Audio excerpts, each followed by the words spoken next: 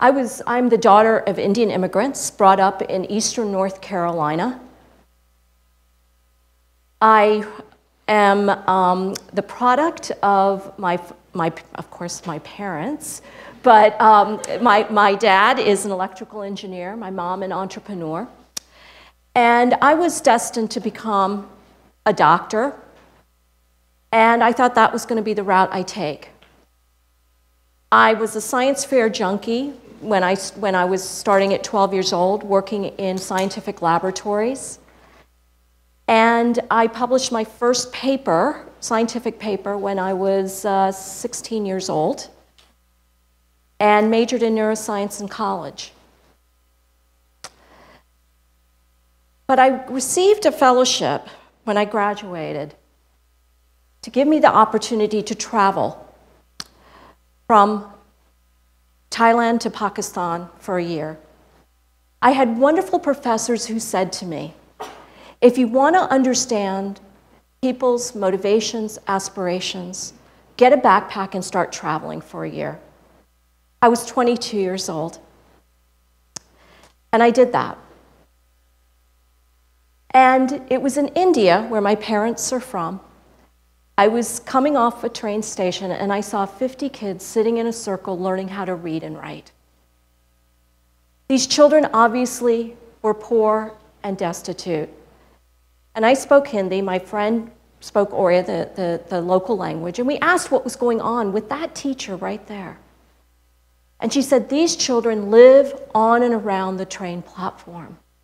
They work, they play, they beg, they sleep, they eat, but they don't go to school.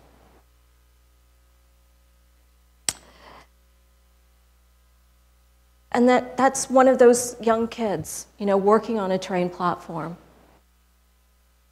But what ended up happening was a teacher named Inderjeet Khurana came on the train platform every day and saw these kids. And she said, if these kids can't go to school, I'm going to bring the school to the train platform. And I asked this teacher, I said, that's really cool. How much does it cost to run one of these schools? And at that time, it cost about $400 to educate 50 kids with a hot meal every day. And I also asked, how come I don't see more train platform schools all over India? And the teacher said, well, this social entrepreneur, Inderjeet Khurana, wants to make that happen. And it was there that I had my moment of obligation. I decided not to go get my MD, PhD. I decided to found the Global Fund for Children. The Global Fund for Children invests small amounts of philanthropic capital into very innovative grassroots organizations serving the most vulnerable children and youth in the world. I founded the organization when I was 24 years old, and I received seed capital to start it.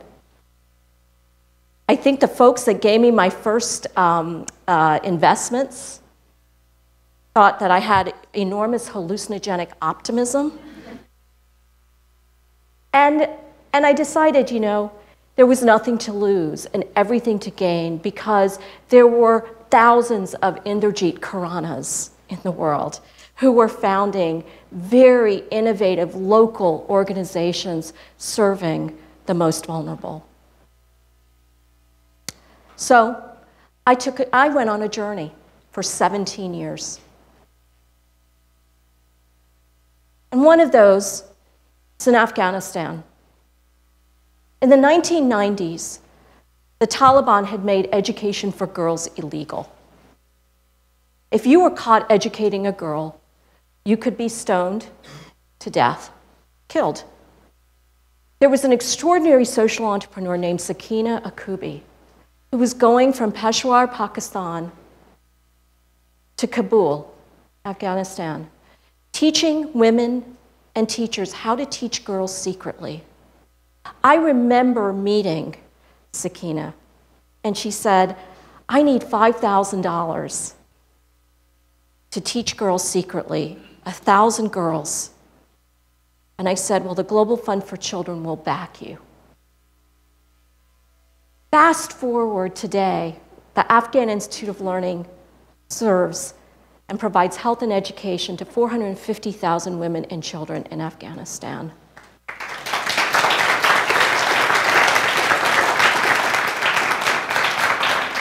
We at the Global Fund for Children take a little bit of pride in the fact that we were able to support Sakina's work at the very beginning. Here in Bangladesh, there's a young man named Rezwan. He lives on the waterways of Bangladesh. He went to University of Dhaka. And he was very concerned that many of the waterways in Bangladesh were becoming flooded because of climate change. And children were not being able to go to school. We came across one of his boats called school boats. They go from village to village educating children. They are powered by solar panels. The Global Fund for Children took a bet on Rezwan, and we gave him a grant to go from one boat to 5 boats. We gave him a $10,000 investment, and he went and made it happen. But what was even better is 5 years later, his organization got a Bill and Melinda Gates Foundation Excellence in Learning Award for $1 million that allowed him to replicate these boat schools throughout Bangladesh. We take great pride, again, in Rezwan's moment of obligation in helping to support him. And we go to Cambodia, the group called Kasaro, a young man who founded this organization. He was the victim. He escaped from Pol Pot. He decided to come back because he had an obligation to give back. And he works with children who work at the garbage dumps and their families. These kids do not go to school.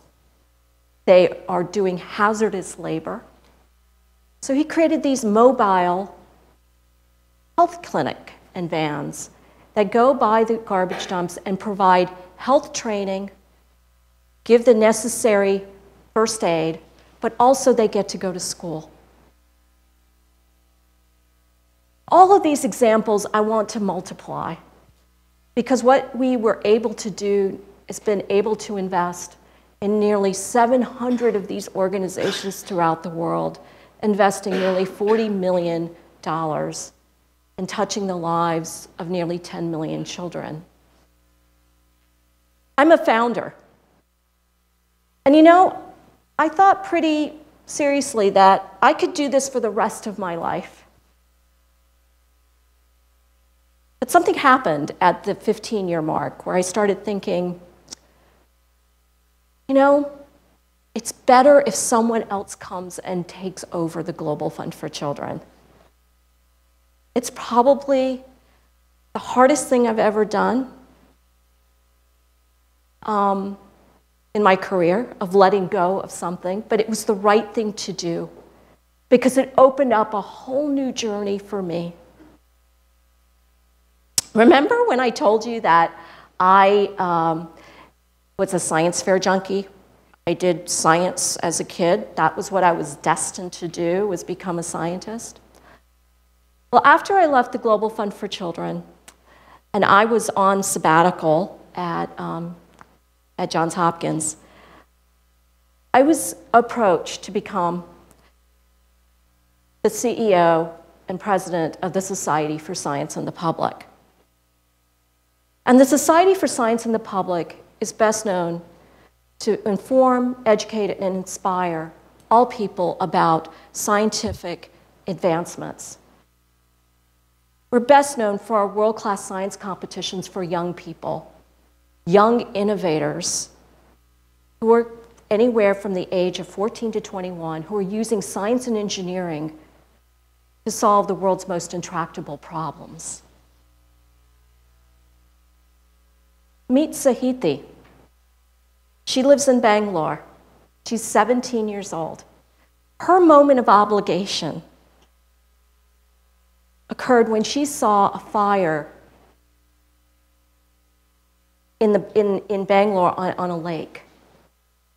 And she was very concerned about the pollutants that were across all of these lakes in Bangalore. So she created a crowdsourcing platform using a testing strip that would test the waters of whether pollutants were there or not. She's using citizen science now to scale this throughout the world, that they can use this app and this testing strip and collect data about freshwater lakes throughout the world. Think about that. She's only 17 years old. And then there's Nuha. She's also 16 years old. She's from Indonesia. She lives on the island of Bangka. Where she lives, is the second largest tin ore industry in the world. She started seeing freshwater fish and coral reef dying. So she, as an engineering student, created this filter, which would take effluents or water waste and clean that water so fresh fish and reefs can grow again. She actually is taking this prototype to market and working with some of these companies to say, yes, it's important for this mining to happen for our industry, but at least let's do it properly. And here's Emily. Emily's from here in the United States.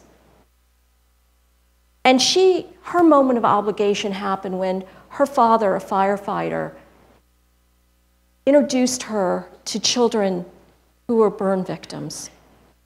And she was so taken by their pain. She said, we have to do something. So she went into a scientific laboratory and found a new way of using a protein that would help regenerate cells for burn victims. She's only 15, 16 years old. You know, there's a famous quote from Steve Jobs at his Stanford University speech, where he says, you cannot connect the dots looking forward, but you can connect the dots looking backwards. And for me, being the founder of the Global Fund for Children, and now the CEO and president of the Society for Science and the Public, and working with young innovators throughout the world who are solving the world's most intractable problems, those dots fit perfectly. But what has been pushing me has been this obligation, moments of obligation. And each one of these individuals that you've met today have had these obligations coming from very, very important places, from their own backyards to their own family histories. So I leave you here today asking you what your moment of obligation is. What do you think that you can do to make the world a better place? Thank you.